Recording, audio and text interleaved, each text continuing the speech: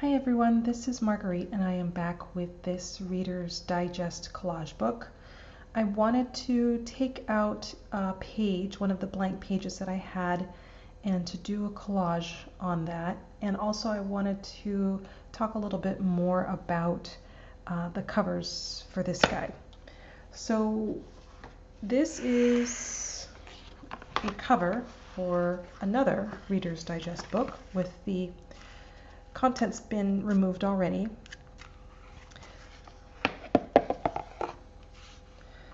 The cover is made from a pattern paper. This is not material, it's pattern paper. And then on the spine there is this coated paper that's put over the back of the spine and then continues over to the covers. If you cut right here with a sharp blade, like a rotary cutter or X-Acto knife, all you need to do is punch holes in here and your covers are ready to go. Where the bend is, for where the spine meets the cover, this area is crimped really tightly, so if you cut it right at the crease, there is no fraying, and it's not necessary to reinforce this with additional tape or anything like that. It's perfect just the way it is. So these covers are very, very easy to put together. So I took a page out and I'm going to do a collage on one. Here's my page on one side and I have a blank on the other side. So I have my box of scraps, and this is basically what I use in my collages. I keep a box and this is it. When it's full, I stop adding things. If I get sick of seeing certain pieces and I don't think that I'll use it, then I take things out, or once in a while just kind of go through and weed things out. But otherwise, if you have too much stuff, or if I have too much stuff, it makes collaging so much more difficult. So I keep odds and ends until this box is full, and that's it. So I'm going to take out a bunch of things that I've been wanting to use. This weekend I finished an art project and had some scraps left from that.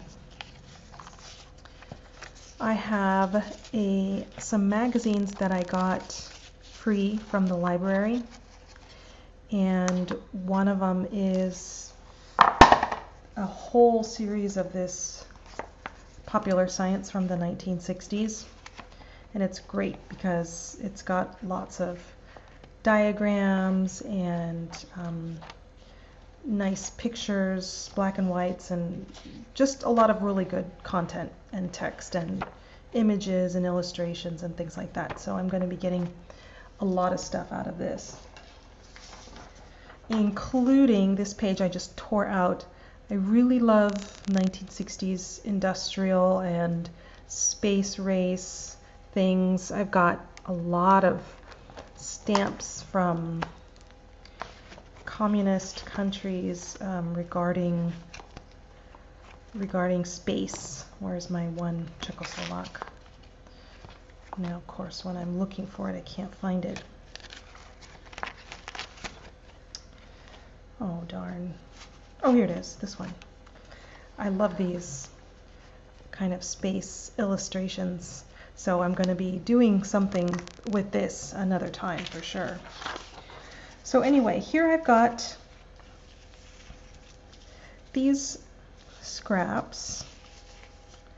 I'm not quite sure what I want to do yet, so I'm just going to play around until I find something that I would like to do.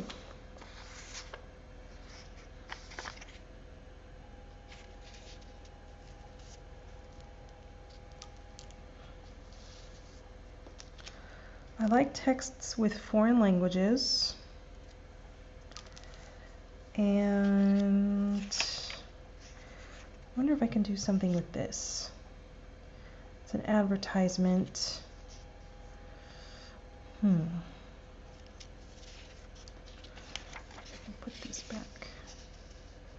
here.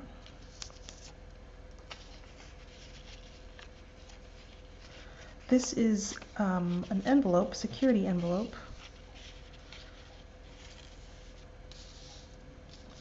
I'm gonna be layering things here. I kind of like that this is a corner, and you can see that that's a corner, so I really do want that back over there.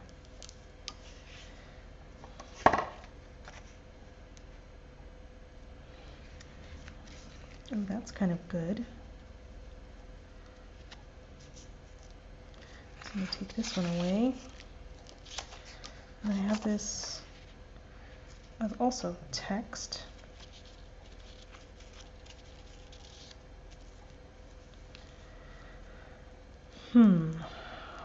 Okay. Kind of feel like this is taking a little bit too much. It's becoming the dominant piece.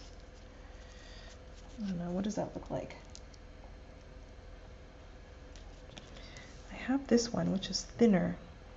So what if I move this over here and do it this way? Let's see. The tab is there, so this is good because it'll go all the way across.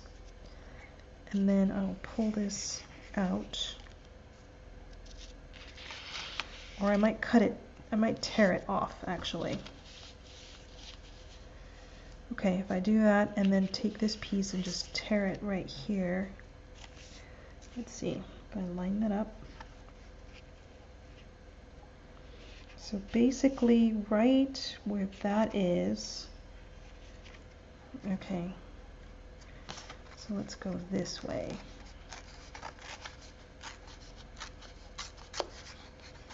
Now I'll try it. Okay. Put this underneath. So this is going to be last. So this, this,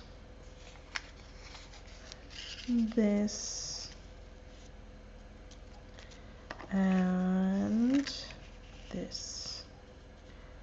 How does that look?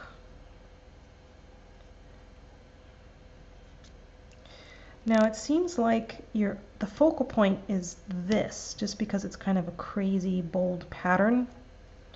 So if I do this, and the focal point is this area, and there's nothing in that area, that means I should add something to it. So let me go ahead and glue this down, fasten everything down, and then I will come back and think about some ideas of what to do right in here. Okay, so I am back with my collage so far. The only difference, the only thing that I changed was I went back to my security envelope and I took this whole piece rather than just a torn piece so I could have those sharp edges.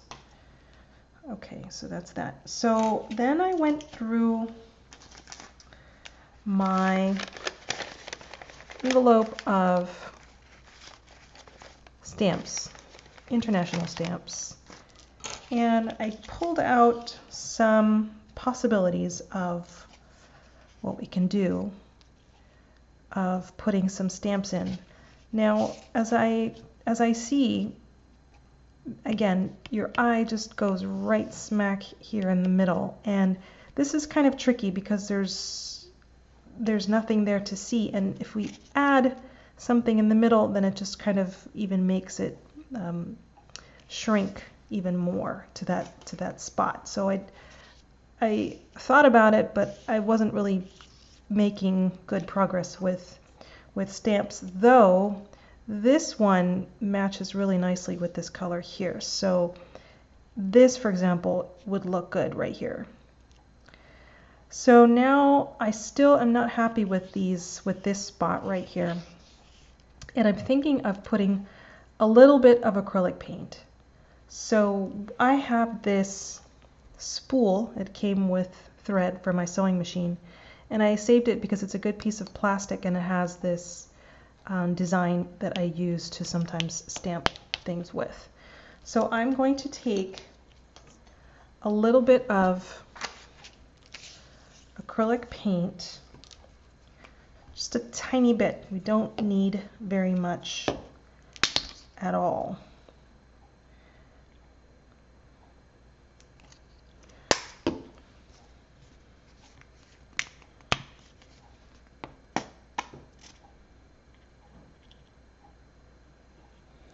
And these are just cheap stuff that I got at, I don't even know where, just not expensive at all. So I want the blue on this part and the cream here. So I don't know, I'll just play around with this. You see how it's doing that? It's very, very faintly, so maybe a little bit more ink on there.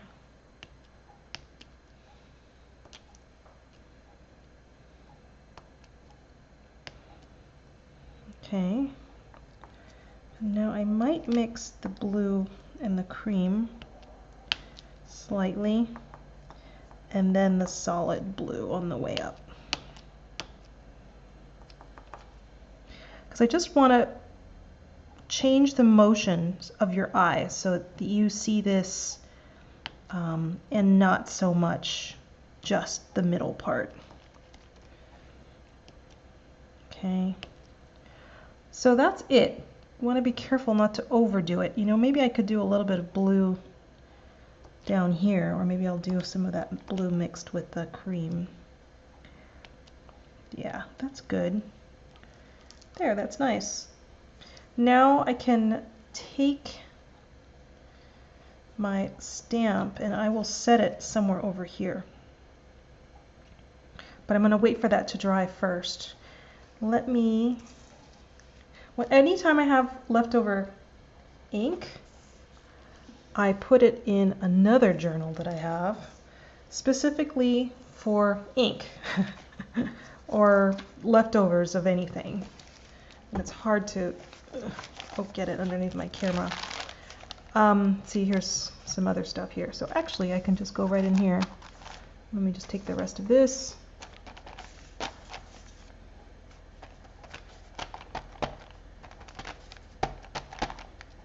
Looks like I've done it before. I see that already. But I see some blues here, so that's working well. So that's good.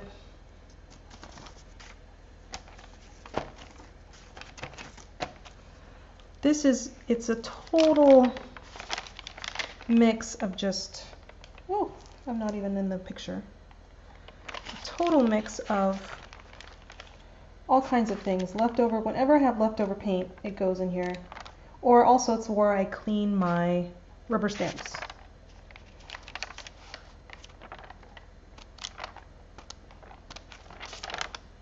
So that's it.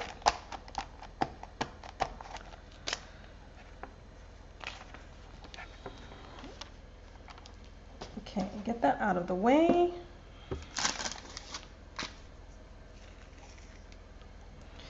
Okay, that's good enough. I'm going to take my glue stick and let's see, where do I want to place this? I think just here. Yeah.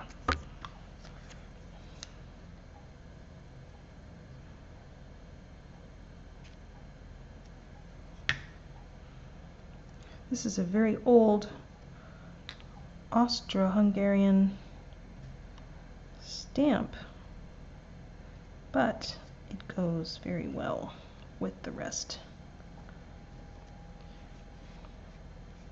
of the colors.